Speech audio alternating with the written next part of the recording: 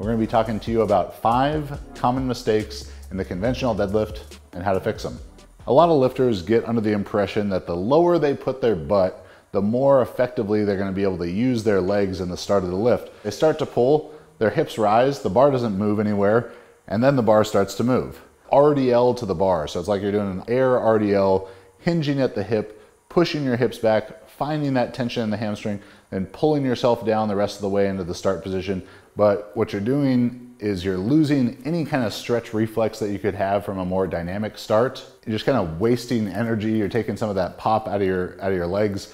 And while the technique of the deadlift is important, it's not that intricate, so you don't want to give yourself too much time to overthink it when you're down in that position. They see a deadlift video of Brian Shaw or something, they're like, wow, this guy's a great deadlifter and his hands are really wide. I'm gonna put my hands and maybe feet really wide as well, but they're not taking into account that they're not 6'8", 450 pounds, and they don't need to be that wide.